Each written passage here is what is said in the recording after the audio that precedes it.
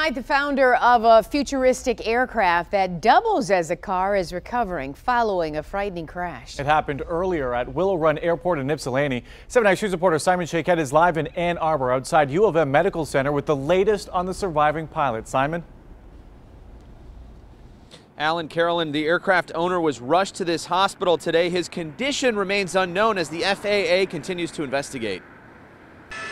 This is Chopper 7 video of a crash scene at Willow Run Airport in Ypsilanti just after 1:15 p.m. An airport spokesperson telling us the crash happened when the aircraft accidentally went airborne during a test run. The aircraft is registered to the only person on board, Detroit Flying Cars founder Sanjay Dal.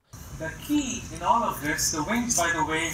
On YouTube, several videos of Sanjay are posted where he's seen showing his prototype to aviation enthusiasts. Put it in a hangar, but have it parked in your garage. So you get up and get in with your coffee.